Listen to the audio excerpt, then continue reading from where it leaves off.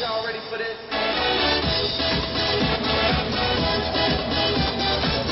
Some kids at the Stollery Children's Hospital got a special treat Wednesday. Hip-hop dancers from the city's 3rd Street Beat Dance Studio put on a special show for kids at the Stollery who were too sick to attend the studio's 7th annual charity benefit concert, Hip Hop for Hope, on Saturday. We do it every year for 2 reasons. One, to try to raise money towards the purchasing of pediatric cribs.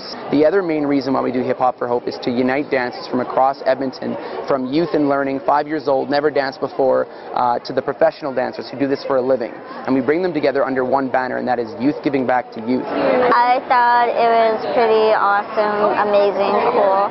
Tickets can be purchased online at the Winspear Center or at the door.